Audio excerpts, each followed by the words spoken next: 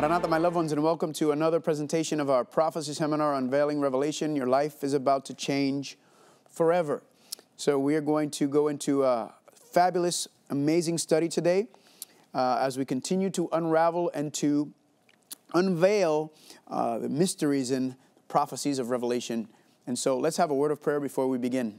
Heavenly Father, we thank you again for this opportunity. We thank you for the blessing, for the guidance, for the love, for the patience. We ask you, Father, that your Holy Spirit continue to guide us and bless us and direct us so that everything may be done according to your will. Thank you, Father, for this opportunity, and we ask and beg these things in Jesus' name. Amen. I want you to join me, please, to Revelation chapter 14 as we've been studying and breaking down this three angels' message, the last warning that God sends to the earth. So please join me in Revelation chapter 14, verse 6. Revelation chapter 14, verse 6, we've already been through the first angel's message, the everlasting gospel, in verse 6 and 7. We talked about the second angel, Babylon is fallen, verse 8. And we've also talked about the third angel's message. But there's a part of the third angel's message that we have not covered yet. And look at what it says here. Then a third angel followed, saying with a loud voice, "If anyone worships the beast and his image, and receives his mark on his forehead or on his hand, he himself shall also drink of the wine of the wrath of God, which is poured out full strength into the cup of his indignation." Notice, my loved ones, that the warning is that anybody that chooses to follow or obey and drink of the wine of Babylon, the teachings of the beast, the image of the beast, the mark of the beast, they will receive the wrath of God full strength. Contrary to those that want to listen to and follow the everlasting gospel, the first angel's message, the restoration of these principles, right? Then they will receive the seal of God and they will be protected from these seven plagues, from the wrath of God, which is manifested through the seven plagues of Revelation. And so I've had quite people sometimes ask me, well, how is the wrath of God? How is that wrath of God? How is it justification, right? How is the love of God represented in that? And I wanted to share with you a verse that I find fascinating in regards to answering this question. And we find this in Romans chapter 5, verse 8 through 10. Watch this. Right? The question is, how is it that the wrath of God, how is it that we find the message of justification by faith? And it says in Romans chapter 5, verse 8, "But God demonstrates his own love towards us in that while we were still sinners, Christ died for us. Much more than having now been justified or forgiven by his blood, we shall be saved from wrath through him." Amen. "For if when we were enemies, we were reconciled to God through the death of his Son, much more having been reconciled, we shall be saved by his life." And so the life of Christ, the blood of Christ, what does it do here? It says we are saved from the wrath. Remember, the wrath of God is going to be poured out against sin, right? Sin is the main issue. Sin is the problem on this earth. It's not family problems. It's not health problems. It's not some of the other problems that sometimes we put money problems, financial problems. Sometimes we put most of the focus on that. No, those are the consequences, right? Those are the symptoms of the problem. The problem is sin. And so when the problem of sin is solved, then everything else God will start putting in line with in regards to his will, right? But it says here that we will be saved from that wrath that God is going to do. He is going to destroy. He is going to finish. He's going to unravel the surface of this earth, this life as we know it. And for that I say amen. But all of those, as we talked about when we mentioned the lake of fire, that hellfire concept, is that God doesn't want anybody to be destroyed, right? God wants all to come to repentance. And so when God finishes with this earth, when he consumes it through the seven plagues and eventually the final destruction, what it's presenting and showing to us, my loved ones, is that God has prepared a place for everybody. And so those that choose to follow in the ways of the world, then God is just going to give them the desires of their heart, which will be what? Which will be that final destruction. Not because God wanted to, but because people have chosen to follow in that way. And so we're going to study today, my loved ones, this wrath of God that is going to be poured out full strength into the cup of his indignation. No filter, no mercy. Now go with me, please, to Revelation chapter 7. Let's look at this quickly. Revelation chapter 7, and this is where the protection of God comes. It says in Revelation chapter 7, verse 1, "After these things I saw four angels standing at the four corners of the earth, holding the four winds of the earth, that the wind should not blow on the earth, on the sea, or on any tree.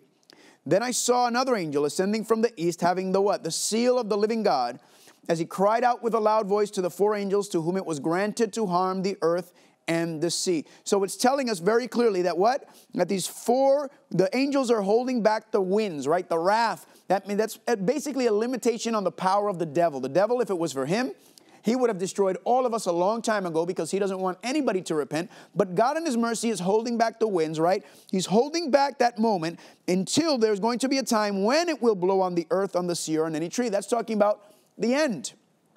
And he says, wait a minute, don't let go yet. First, we need to seal my people, he says. And it says, and he cried with a loud voice to the four angels to whom it was granted to harm the earth and the sea, saying, do not harm the earth, the sea, or the trees. That's the wrath of God. That's the final destruction, until we have sealed the servants of our God on their foreheads. And so here's this sealing process that we've been talking about in regards that seal is a representation. It's a symbol. It's a sign of those who worship and honor God and his word alone, right? It's through their lives, through their obedience, right? On the forehead, because it's where have you put your thoughts? Where have you dedicated your mind? Where have you submitted yourself, right? If it's to God and to his word and to his will, then it will be manifested through your life. It will be seen that you have the sign, the seal of God in this context. In this end time test, we're talking about this Sabbath test that is going to be the last test on the earth. Contrary, if your mind, if your thoughts, if your desires are towards the beast and following the ways of the world and following man-made traditions and teachings, then you will receive the mark of the beast. And what happens to those people? Well, my loved ones, that is when the 7 plagues of Revelation begin to fall. So go with me, please. Let's study this topic of the 7 plagues of Revelation. And what I'm going to show you and I'm going to share with you is that the 7 plagues of Revelation are going to undo the 6 days of creation, right? That's what we're going to see. Revelation chapter 15, go with me and watch this. It says, then I saw another sign in heaven, great and marvelous. 7 angels having what? The 7 plagues. For in them is what? The wrath of God is complete. So the 7 plagues are the manifestation of the wrath of God. And I saw something like a sea of glass, it says here, mingled with fire, and those who have the victory over the beast, over the image and over his mark and over the number of his name, standing on the sea of glass, having the harps of God. So these are those that have been victorious through this time period. When the plagues fall, these are ones, it's a vision into those that are going to be surviving because they have what? Because they have the seal of God. And so they are protected through the 7 plagues. Then it continues to go. Let's jump forward to verse number 5. And it said, and after these things I looked, and behold, the temple of the tabernacle of the testimony in heaven was opened. And out of the temple came the 7 angels having the 7 plagues, clothed in pure bright linen, and having their chest girded with what? With golden bands. And so these, my loved ones, are these 7 angels with the 7 plagues. Verse number 7. Then one of the 4 living creatures gave to the 7 angels 7 golden bowls full of the wrath of God, who lives forever and ever. And the temple was filled with smoke from the glory of God and from his power, and no one was able to enter the temple until the 7 plagues of the 7 angels were completed. So this is talking about, my loved ones, the close of probation, right? Every human being on earth has made their decision, either in favor of the beast and they receive his mark, or in favor of God and receiving his seal. And once that sealing process finishes, once it's over, probation is closed, the intercession has been done, and now, my loved one, began to fall the 7 plagues. Every human being has made their decision. And as it says in Revelation 21, he that be clean, stay clean. He that is unclean, stay unclean. That's it. That's end. Everybody has made their final decision during this time period, which is this small time of trouble that is going to happen when the mark of the beast rises up, right? First you have the mark of the beast, that's Sunday law. Then you have the death decree coming across, parallel with then the end of the sealing and the end of probation. And so now we're going to jump into, my loved ones, into Revelation chapter 16, when it starts to talk about the 7 plagues. Watch this. We're going to divide Revelation chapter 16 into 2 parts. We're going to study the first part now, and in our next presentation, the second half, which has to do with the battle of Armageddon. And it says, then I heard a loud voice from the temple saying to the 7 angels, go and pour out the bowls of the wrath of God on the earth. So the first went and poured out his bowl upon the earth, and a foul and loathsome sore came upon the men who had the mark of the beast and those who worshipped his image. So here's the first one. Notice it doesn't say that the sore came on those that are on earth. Why? Only those that have the mark of the beast. Because why? Because those that have the seal, these plagues do not touch them. Continues to say, verse 3, then the second angel poured out his bowl on the sea, and it became blood as a dead man, and every living creature in the sea died. Then the third angel poured out his bowl on the rivers and springs of water, and they became like blood. And I heard the angels of the water saying, you are righteous, O Lord, the one who is, who was, and who is to be, the great I am. Because you have judged these things, for they have shed the blood of the saints and the prophets, and you have given them blood to drink, for it is their just due. Now, this verse 5 and 6 is very interesting because it's talking about the righteousness of God, right? Talking about how God has been faithful and righteous. Now, where does this come from? Why are this proclamation that is happening through the plagues? I want you to go with me to Revelation chapter 6 when it talks about the fifth seal. Because it says something very interesting in the fifth seal, which is that time period when the fifth seal, when the church is being persecuted, right? The Inquisition is talking about the Protestant Reformation in this time period. And look at what it says. In verse number 9, when he opened the fifth seal, I saw under the altar the souls of those who had been slain for the word of God and for the testimony which they had held. And they cried with a loud voice, saying, how long, O Lord, how holy and true, until you judge and avenge our blood on those who dwell on the earth?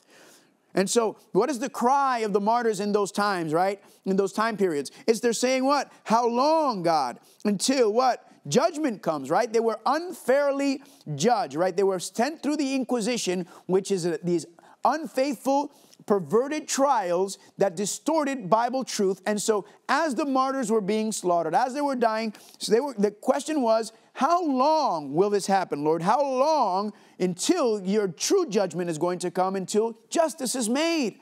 And so the answer to this cry in Revelation chapter 6, verse 10 is found during the time of the plagues, because now they're saying, yes, now we are showing, Lord, that you were not going to let sin continue, that you were not going to let this happen without everybody receiving their true justice in this context, right? They were not going to go without them receiving what they deserved, and that's what it's saying here. For they shed the blood of the saints and the prophets, and you have given them blood to drink. For it is their just due. Verse 7. And I heard, we're in Revelation chapter 16, verse 7. And I heard another from the altar saying, even so, Lord God Almighty, true and righteous are your judgments. Then the fourth angel poured out his bowl on the sun, and power was given to him to scorch men with fire. And the men were scorched with great heat, and they blasphemed the name of God who has power over the plagues, and they did not repent and give him glory. Verse 10.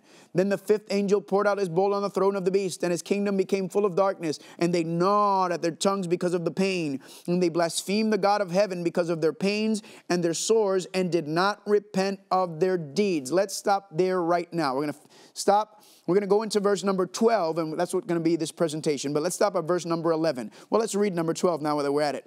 Then the sixth angel poured out his bowl on the great river Euphrates, and the water was dried up, so the way of the kings from the east might be prepared.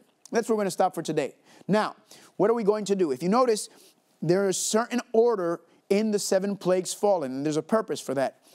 But it's easier if we show and follow the order of creation in regards to the plagues and how God is going to use the seven plagues of Revelation to unravel the 6 days of creation. So what we're going to do, we're not going to follow this order. This is an order with a specific reason because of the way things have to unfold. But I want to share with you the way following the order of creation and show you how not only John, but I'm going to show you how actually all of the prophets from before also saw the same scenario. So Daniel, Jeremiah, Ezekiel, Isaiah, and prophets like Joel and Zephaniah, they all saw the seven plagues. They all saw this destruction coming forth, right? They all saw the end. And so how did they know that? Because they were revealed these things in the past. And so we're going to use not only John, but we're going to use the prophets of the past, and we're going to show how they all saw the same destruction through the seven plagues. So let's begin in the beginning, right? When we go to Genesis chapter 1, it says, in the beginning was God, and God created everything, right? That's that master statement in regards to God as the creator. But look at what it says in Genesis chapter 1, verse 1 and 2. It says, in the beginning God created the heavens and the earth was what? The earth was without form and void, and darkness was on the face of the deep, and the Spirit of God was hovering over the face of the waters. So in the beginning, how was the earth? It says it was without form and void, right? The word tohu, it was empty. It was desolate. There was nothing there, and it says it was on the face of the deep, really what it's making reference to is that the surface of the earth is actually like an abyss. And in Spanish, it actually uses the word the abyss, right? It was empty, without form, unadorned is another way to talk about it. Now, why do I say this? Because then it says in the first day, what did God do? God created light, right? I want you to go with me. Leave your finger there in Revelation chapter 16. We'll be coming back. And go with me to Jeremiah chapter 4. Jeremiah chapter 4, watch this. I'm going to show you how Jeremiah is seeing the final destruction of the earth. Jeremiah is watching the final destruction of the earth. And so he is going to explain this process, but sometimes it can be perceived to be one thing and it could be another. Watch this. Jeremiah chapter 4, verse 23. It says, I beheld the earth, and indeed it was without form and void, and the heavens they had no light. Now you might read that and say, oh, it's talking about Genesis chapter 1, verse 2, right? The earth was without void. It was without form. It was void. But no. Jeremiah is not talking about creation in Genesis. He's talking about the earth after the 7 plagues. Watch this as we continue to read. I beheld the mountains, and indeed they trembled, and all the hills moved back and forth. I beheld, and indeed there was no man, and all the birds of the heavens had fled. I beheld, indeed the fruitful land was a wilderness, and all its cities were broken down at the presence of the Lord by what? By his fierce anger. There it is, my loved ones, his fierce anger. The anger of God is represented by what? By the 7 plagues of Revelation. And so this is not talking about the earth in its initial stage. It's talking about the earth in its final stage. And so when we go back to verse 23, it says, I beheld the earth, and indeed it was without form and void, after the 7 plagues, after the wrath of God. And look at what it says. And the heavens, and they had no light. So day 1, God creates light. What does it say here? There is no more light. Are you catching me? Are you following me with that? Now, what did God do on the second day, right? On the second day, God separated the waters. How? Vertically, and that's where the atmosphere, the first heaven was created, which is what gives us the capacity to breathe, right?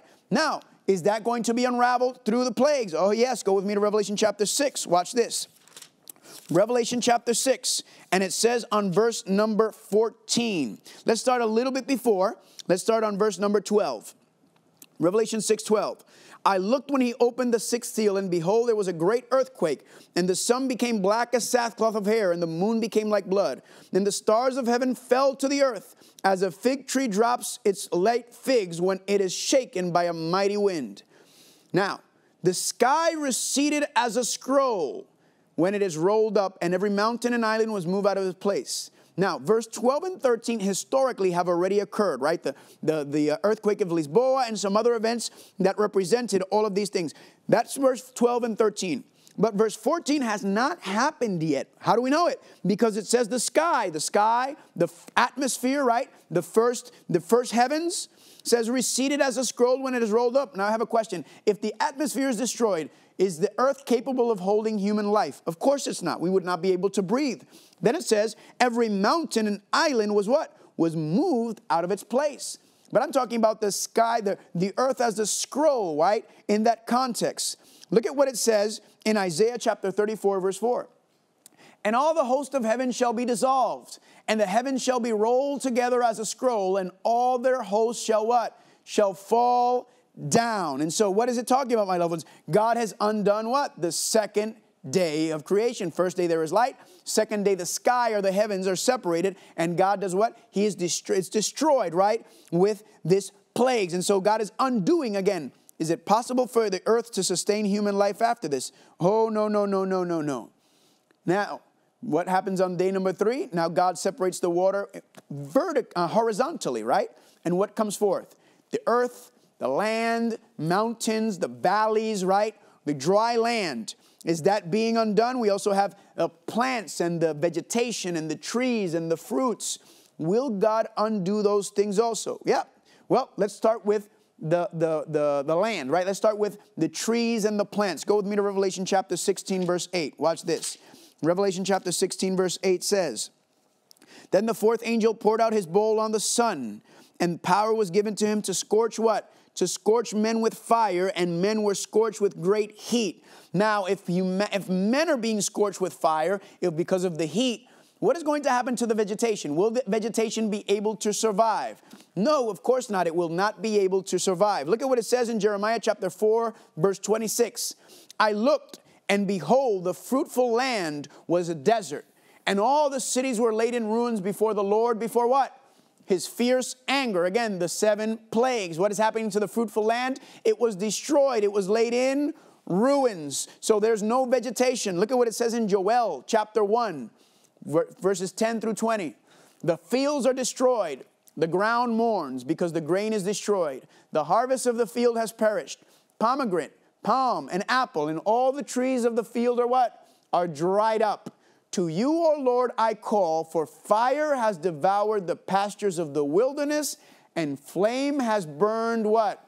All the trees of the field. My loved ones, look at how amazing this is talking about. Joel also seeing everything has been destroyed. It says all the trees, all the wilderness, all the plants, everything has been consumed, my loved ones, right? And so that's just the surface. What about the mountains and the valleys and all of the other aspects that have to do in the hills in regards to the surface of the earth? Well, once again, let's go to Revelation chapter 6, verse 14. Revelation chapter 6, verse 4. Revelation chapter 6, yes, it is 14, I'm sorry. It says, then the sky receded as a scroll when it is rolled up. That is the atmosphere. And look at what it says. And every mountain and island was moved out of its place. Now, it doesn't say some. It says every mountain and every island, right? Now, I'm from Puerto Rico. Puerto Rico is an island. And so you can make sure that if the whole island is lifted up, people would know about it. I have a question. Has this happened yet? No, it has not happened. Now, the question is, how is it that every island and every mountain shall be moved out of its place? Well, it explains in Revelation chapter 16. Go with me, please. Watch this. Revelation chapter 16, talking about what is going to move all the islands out of its place. We're going to go to Revelation chapter 16 and go with me, please, to verse number 18. And there were noises and thunderings and lightnings, and there was a great earthquake, such a mighty and great earthquake as had not occurred since men were on the earth. So there is this great earthquake. There's going to be an earthquake at the end, my loved one, at the end of the 7 plagues that is going to unravel everything. And look at what it says in verse number 20. Then every island fled away, and the mountains were not found. So that means that the islands just stand up and run off? No, of course not, right? This is figurative language. It's saying what? Everything was destroyed. Everything came to an end. Look at what it says in Jeremiah chapter 4, verse 24. I beheld the mountains, and behold, they trembled, and all the hills were destroyed. Why? Because of this great, imposing, amazing earthquake that it is talking about. So, praise the Lord, right? Praise the Lord because we can come to the Bible and we can have clarity and truth in regards to these things. What happened to the third day? God created the dry land. He created the trees and the fruits. What happened to all of that? Completely destroyed with the plagues. Day number 4, what did God make on day number 4? Oh, He created what? He created the stars, the moon, the sun, probably talking about those things in our galaxy, which is visible to the eye, right?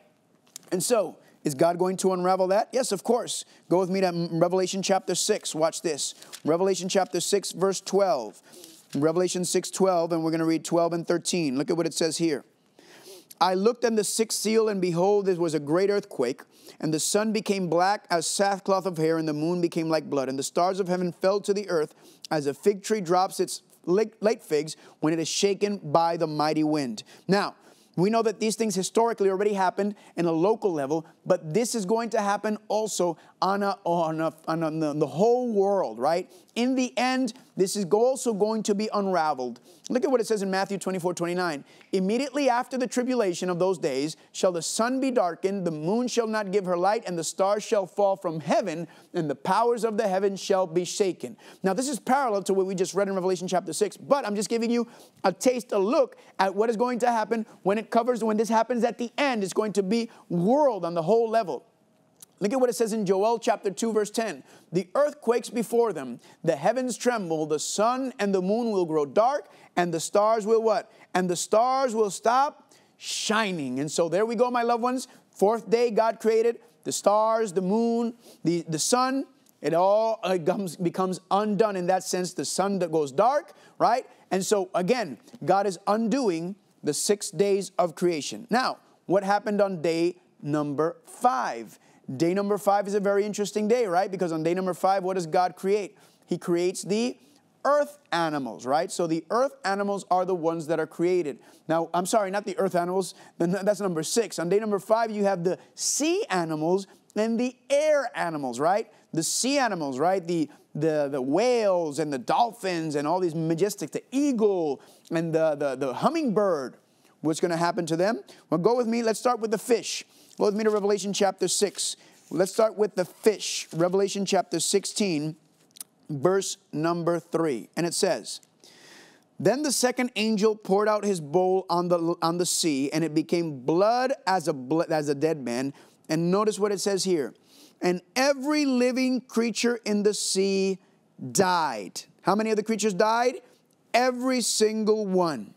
"Then the third angel poured out his bowl on the rivers and the springs of water, and they became like what? Like blood." So notice it says that every single animal in the sea, what? Died, right? Now, does that sound like a partial? No, my loved ones. This sounds like a complete plague that has fallen on what? On the seas, in the same way that happened in Egypt, right? There's some parallels between the 7 plagues of Egypt and the 10 plagues of Egypt and the plagues of Revelation. Now, what about the animals in the air, right?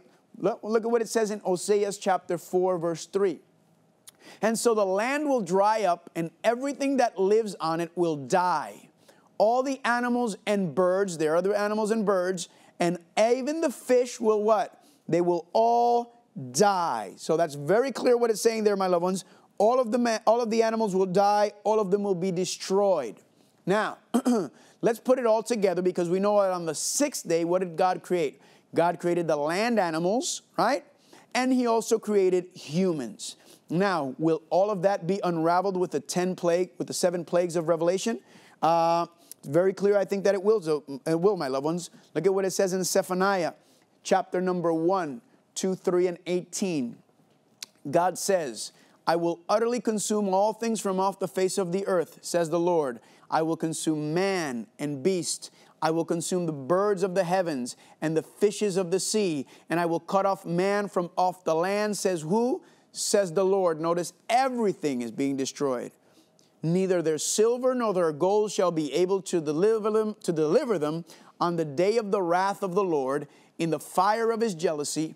All the earth shall be consumed, for a full and sudden end He will make of all inhabitants of the earth." My loved ones, there is no one or nothing that is going to survive on this surface when the plagues fall. Only who?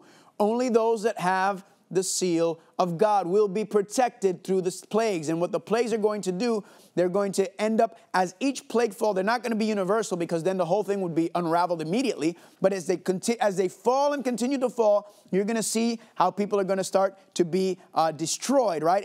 Except those that have the plagues, except those that have the seal of God on that context, right? And so people ask also, how long is this going to last on the earth?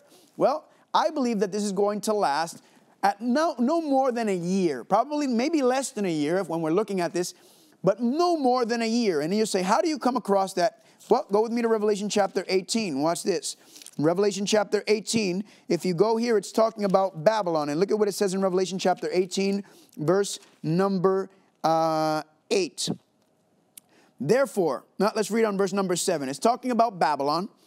"In the measure that she glorified herself and lived luxuriously, in the same measure give her torment and sorrow. For she says in her heart, I sit as a queen, and I am no widow, and will not see sorrow. Therefore," watch this, "her plagues will come when? In one day. Death and mourning and famine, and she will be utterly burned with fire. For strong is the Lord God who does what? Strong is the Lord God who judges her." So it tells us here, my loved ones, that what? In one day her plagues will fall. Now, we know already that in prophecy, what does a prophetic day represent? It represents a year. So the plagues are not going to fall on one day. It's going to fall what? In approximately no less than 1 year. We can confirm this in Revelation chapter 6 also. Watch this. Revelation chapter 6, it says in verse number 16, and said to the mountains and the rocks, fall on us and hide us from the face of him who sits on the throne and from the wrath of the Lamb. For the what? The great day of his wrath has come, and who is able to stand? The great what? The great day of the wrath of God. Now we know that the wrath of God is manifested through the 7 plagues. So it's not a literal day, it's a prophetic day, right? And some people say, well, wait a minute, I thought that there were no more prophetic times after 1844. Yes, true, there's no prophetic dates in the sense that there's no date setting, but there is still this time period, prophetic time period that is still opened in regards to this last phase of the plagues fallen. And so go with me, please, to Isaiah. I want to show you how a prophet Isaiah saw the exact same thing that Joel, Zephaniah, John, they all saw the same thing. Go with me to Isaiah chapter 13, please, and watch this. Isaiah chapter 13, and we're going to start on verse number 4. Look at this. The noise of a multitude in the mountains, like that of many people. A tumultuous noise of the kingdoms of nations gathered together. That's the battle of Armageddon. We'll be talking about that next. The Lord of hosts musters the army for battle. They come from far country, from the end of heaven. The Lord and the weapons of indignation to what? To destroy the whole land. Wail, for the day of the Lord is at hand. It will come as destruction from the Almighty. Therefore all hands will be limp. Every man's heart will melt, and they will be afraid. Pangs and sorrows will take hold of them. They will be in pain as a woman in childbirth. They will be amazed at one another. Their faces will be like flames. Behold, the day of the Lord comes, cruel with both wrath and fierce anger. The land, to lay the land desolate, and he will destroy its sinners from it. For the stars of heaven and their constellations will not give their light. The sun will be darkened in the going forth, and the moon will not cause its light to shine. Verse 11, I will punish the world for its evil and the wicked for their iniquity. I will halt the arrogance of the proud, and I will lay low the haughtiness of the terrible. I will make a mortal more rare than fine gold, and a man more than golden wedge of Ophir. Verse number 13, therefore I will shake the heavens, and the earth will move out of her place in the wrath of the Lord of hosts, and in the day of his fierce anger. Oh, my loved ones, this is a horrible panorama, right? God is saying, my wrath is going to come on this world of pain and sin and suffering and rape and murder. I am not going to let this continue forever. I am going to pour my wrath out, and I'm going to undo everything, right? But God is not doing it yet. He's waiting. We're still in this time of grace where God is giving us His mercy, His patience is still manifested. But there will be a time, my loved ones, where God is going to put an end to it. So don't play with the mercy and the grace of God, my loved ones. So many people look at these things and, oh, but no, don't. Because understand this, God is love, and God loves all of His created beings. Amen? And God's love is eternal. But His mercy and His patience is not. The mercy and the patience of God have limits. And it says very clearly this earth is going to be shaken to its core. Look at what it says in Jeremiah chapter 4, verse 23 and 27. I looked on the earth, and behold, it was without form and void, and to the heavens, and they had no light. For this is what the Lord says, the whole land shall be desolate, but what? But I won't destroy the whole earth. He was not going to destroy it. Question, why is God not going to destroy the earth? Well, very simple. Because it says in Revelation 21 that God is going to make a new heavens and a new earth. Amen? So what God is destroying is the surface of the earth. In the same context as the surface of the earth was adorned in Genesis chapter 1, God then is going to what? He's going to destroy the surface of that very earth. I want to show you another place where Isaiah talks about this scene. Very interesting. Isaiah chapter 24. Go with me, please, to Isaiah chapter 24. Watch this. Here God explains why now He's doing this, right? Now is the explanation to why these things are happening. Isaiah chapter 24, we're going to start on verse number 1.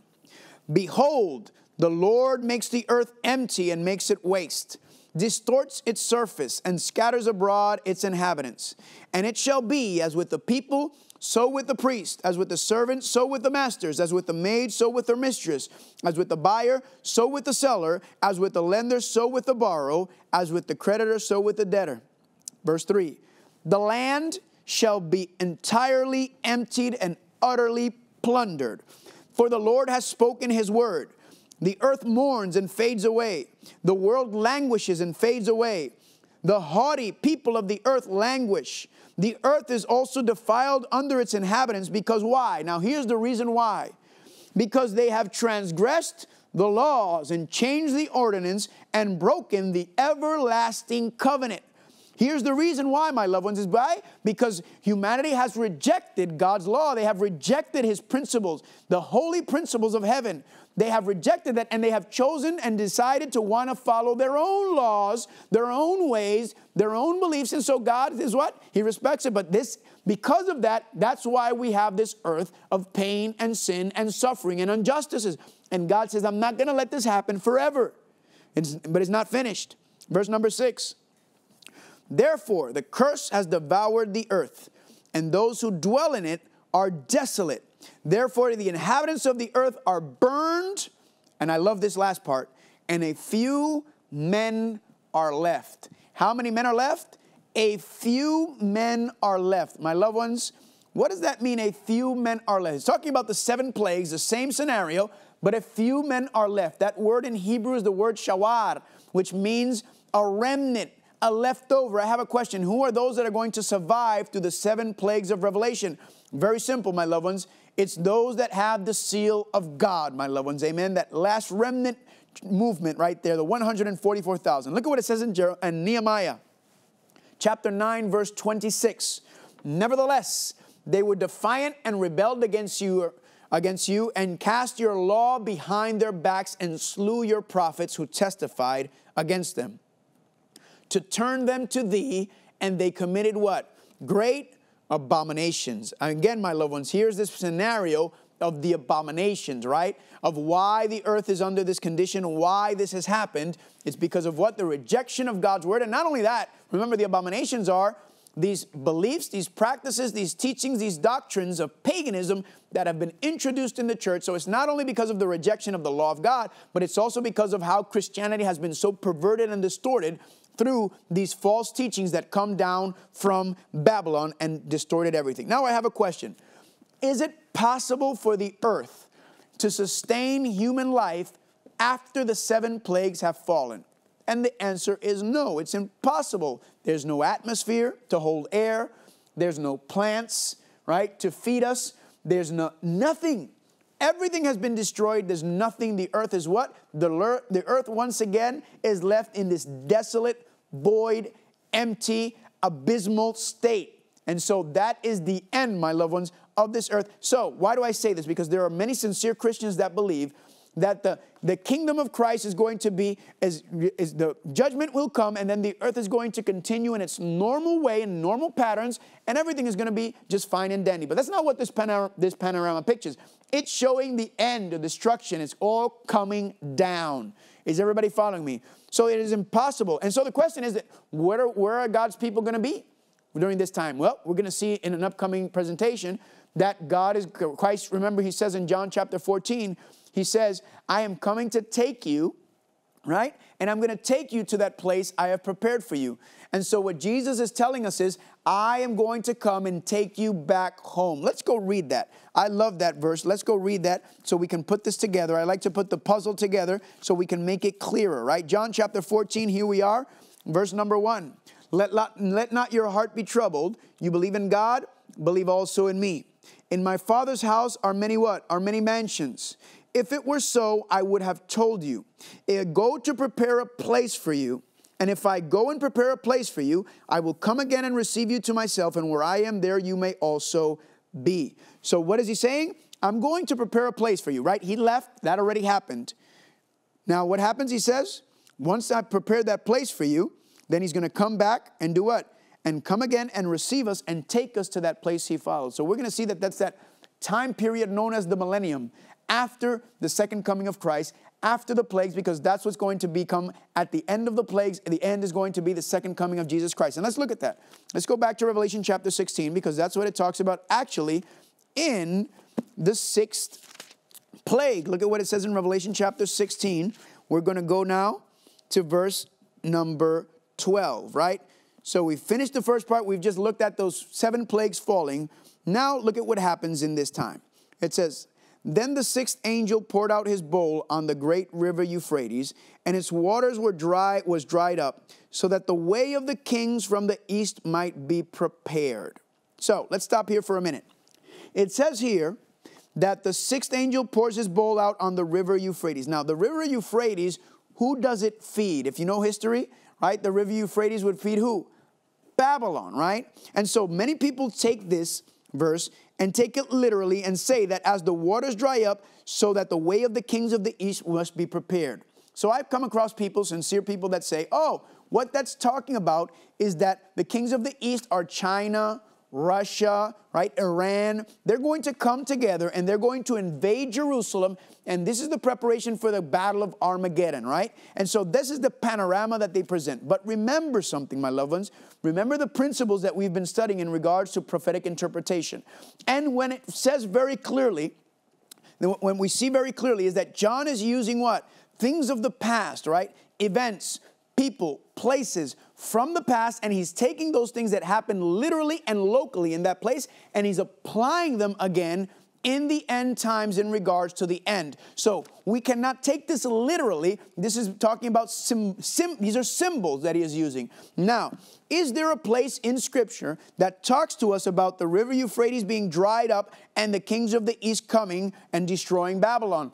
Oh, yes, it is. We studied that in Daniel, right? In Daniel chapter 5, if you remember, it talks to us about this scenario where what happened, where Belshazzar was having this great feast, Babylon in its arrogance, right? They prepared this great big feast, and they were having everybody was drunk, this big orgy. But what happened to Belshazzar is that Belshazzar then brought the cups and the sacred things of God from the sanctuary, and he started to drink of the cup and to do and to use what is holy in a common way. What happened? It says very clearly, my loved ones, that as these things were happening, so came the finger of God, right? Mene, mene, tekelu, parasin. And God wrote on the wall, and the party was over. But as this party was happening, who was on the outside of Babylon? On the outside was the Mede and the Persian army, right? Cyrus, known as the anointed one, the one that was sent by God to free God's people from Babylon, right? The fulfilling of the prophecy, Cyrus in this case, which is a type or a representation of Christ. Cyrus then goes in, and what were the engineers they were doing? Remember, the walls of Babylon were too wide. You can run 2 chariots wide over the top.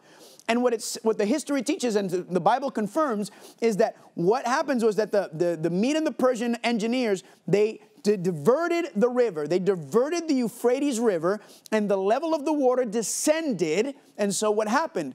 The army of the Medes and the Persians came in under the city, because you couldn't conquer it through the walls. That's why Babylon in its arrogance said, we shall never be conquered.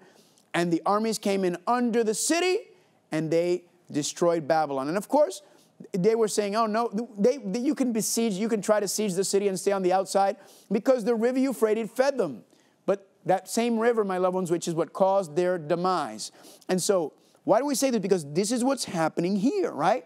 The kings of the east, representation of the Medes and the Persians, and Cyrus specifically, who was the anointed one, a type of Christ. So then the question is, what does it mean that the river Euphrates, again, that feeds Babylon, its waters dried up? Remember, what does rivers represent? People, tribes, tongues, and nation. So who is feeding Babylon, or who is giving Babylon their power? Well, we read this already in Revelation chapter 13. It says that the whole earth, right, the people, nations, tribes, and people are giving it its power, are wanting him to be on the top, and that's how he restores the political power. That's how the wound is healed. But what happens is that as the plagues continue to fall and fall and fall, people are going to be aware that they have been deceived by this system, and they are going to what? They're going to take away their support, and they are going to get mad at her. And what's going to happen, my loved ones? That's when the kings of the east are going to come. Now, what comes from the east? when it talks about the kings of the east? Well, let's look at Ezekiel chapter 43, verse 1 and 2. Afterward, he brought me to the gate, even the gate that looked toward the east. And behold, the glory of the God of Israel came from the way of the east. And his voice was like a noise of many waters, and the earth shined with his glory. What does it say here that God came from? He came from the way of the east, my loved ones. Are you following me? So God comes from the east, and it says that's exactly what was going on. Look at Revelation chapter 7, verse 2, talking about that angel. It says another angel ascended from the east, having what? The seal of the living God. One more verse, Matthew chapter 24, verse 27. For as the lightning comes from which direction, my loved ones? From the east, and the flashes to the west, so also will the coming of the Son of Man be. So when it says that the kings of the east are coming to destroy Babylon, what is represented? It's the second coming of Jesus Christ that's coming with what? With all of the armies in heaven. Go with me to Revelation chapter 19. Look at it, says it's so clear here. Revelation chapter 19, when you're there, say amen. Verse 11, look at what it says. Now I saw heaven opened, and behold, a white horse, and he who sat on him, which is Christ, was called Faithful and True. And in righteousness he does what? He judges and makes wars, right? Again, showing the justice and the righteousness of God to put an end to it. Verse number 12.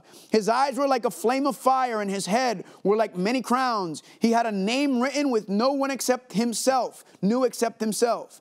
He was clothed with a robe dipped in the blood, and his name is called what? The Word of God. And the armies in heaven, clothed in fine linen, white and clean, followed him on white horses. Now out of his mouth goes a sharp sword, that with it he should strike the nations, and he himself will rule them with what? With a rod of iron. And he himself treads the winepress of the fierceness and wrath of Almighty God. And he has on his robe, on his thigh, a name written, King of Kings and Lord of Lords. Amen?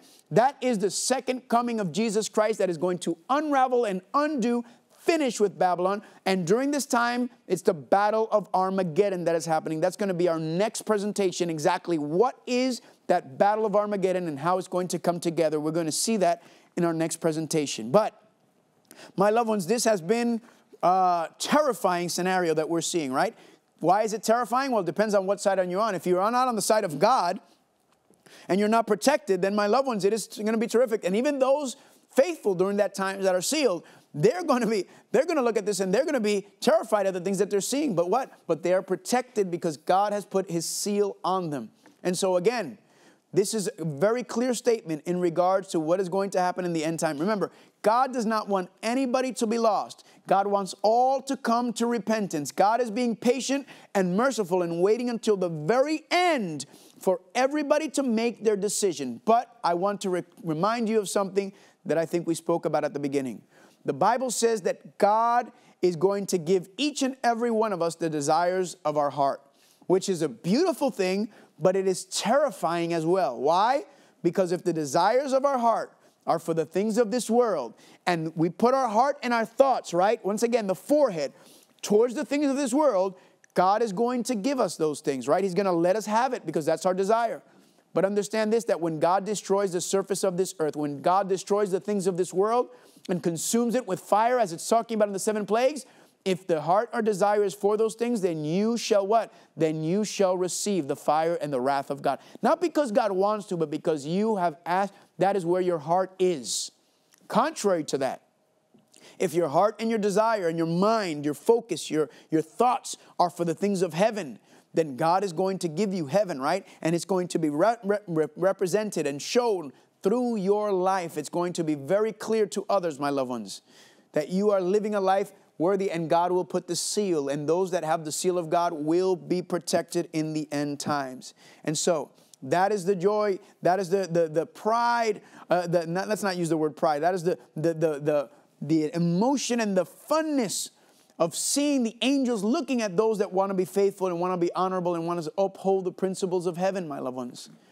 And so how is that protection going to come? in the end times. I want to close with a wonderful psalm, which is a psalm written for those that are going to go through these end times. Go with me to Psalms chapter 91. Psalms chapter 91 is a psalm written that is going to be in the mind, in the foreheads, in the thoughts of those that are going through this time period of the 7 plagues of Revelation. Psalms chapter 91, we're going to read it. And I want to show you how God is a message to God, to those people, to his people in the end times. And look at what it says. Psalms chapter 91. He who dwells in the secret place of the Most High shall abide under the shadow of the Almighty. I will say of the Lord, He is my refuge and my fortress. My God, in Him I will trust. Surely He will deliver you from the snare of the fowler and from the perilous pestilence. He will cover you with His feathers, and under His wings you shall take refuge. His truth shall be your shield and buckler.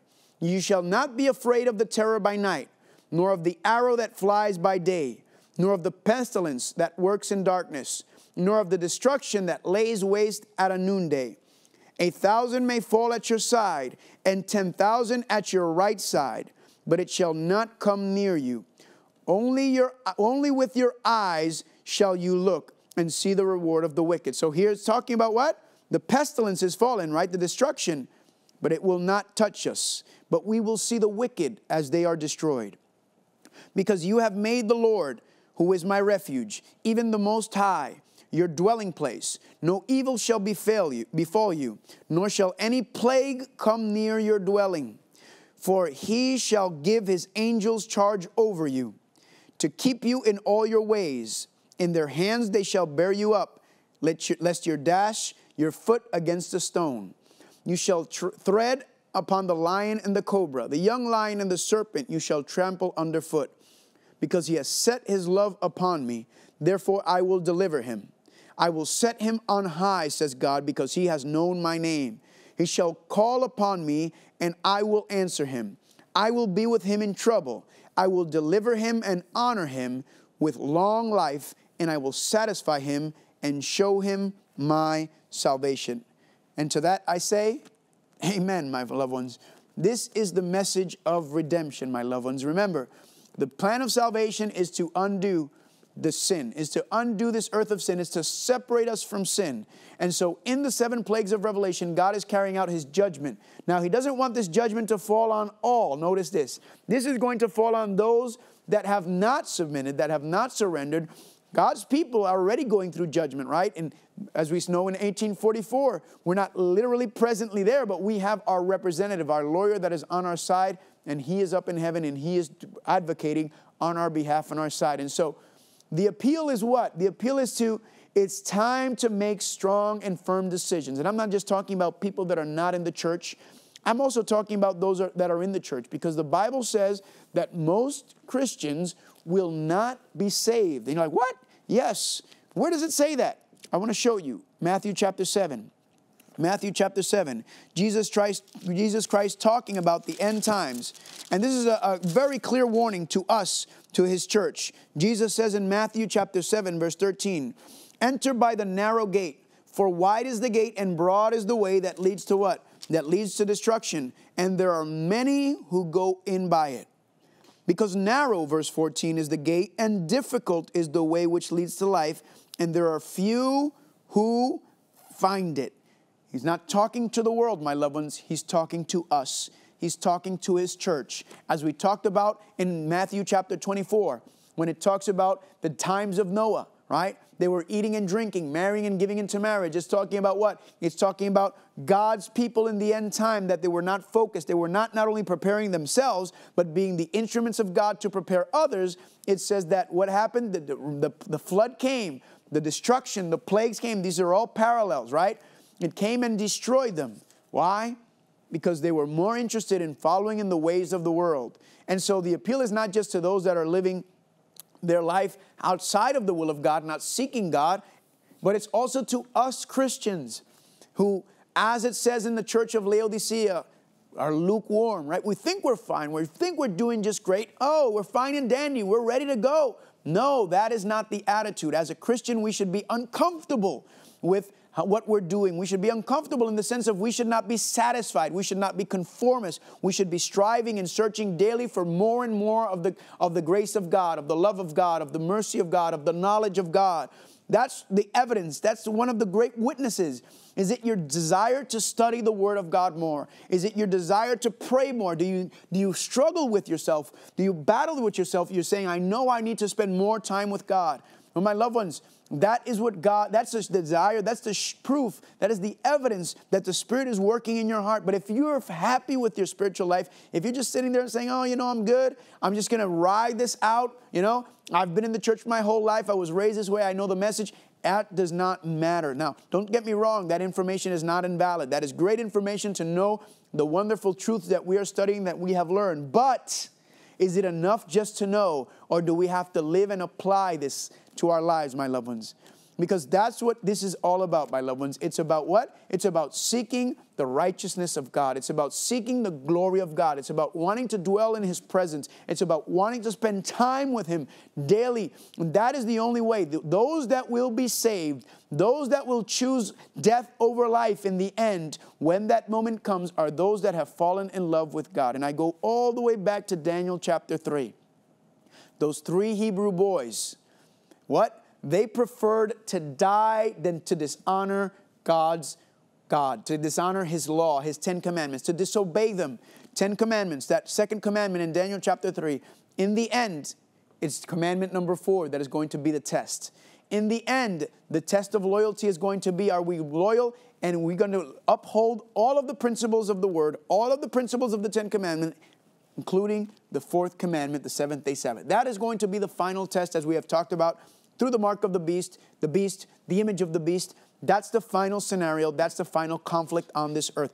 Who do you worship? Who do you obey? And if you do not learn to worship God now, and to live for God now, and to surrender to God now, and to submit to God now, that will not happen in the end. We need to learn now to be completely dependent upon God for everything. It's His righteousness, my loved ones, that upholds us. It's His righteousness, His mercy, and His grace that gives us what we have. And it's all we can do is surrender and give our hearts over. All we can do is have this daily give over, this daily surrender. Why? Because if we do not surrender daily, if we do not give in daily, our flesh is going to dominate. Even when we surrender daily, even when we desire that, we still have a battle between the flesh and the Spirit. So that's going to continue until Christ comes to give us a new body. But for now, my loved ones, this is what is asking for. Submit, study, consecrate. It's not worth not doing it, because the consequences are eternal life or eternal death. And so I don't know about you, but I choose. I want to. And my battle, my real battle of Armageddon will be on this topic, is against myself. So I ask you, do you want to choose and live for God?